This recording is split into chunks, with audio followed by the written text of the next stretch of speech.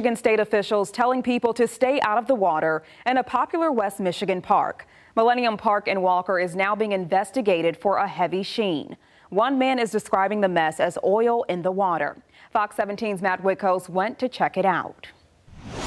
If you head out there now, there's not much to see. There are signs that are out there telling people to stay away from the area. One man says what he thinks is oil covered in a large section of the water.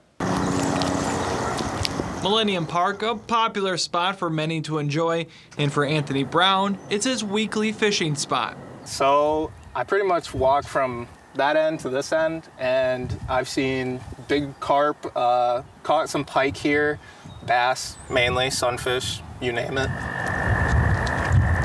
The sights of nature, a nice getaway from the hustle and bustle of the city.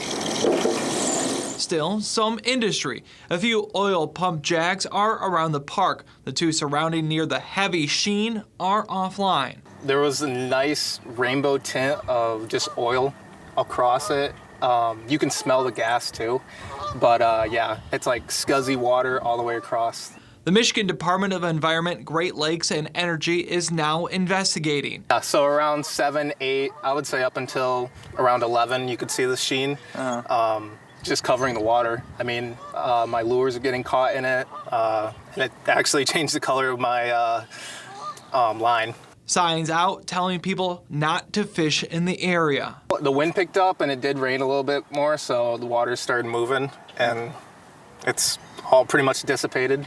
Again, we weren't able to confirm with state officials that the spill is oil. This now marks the second time EGLE is investigating a contamination like this in West Michigan in less than a week.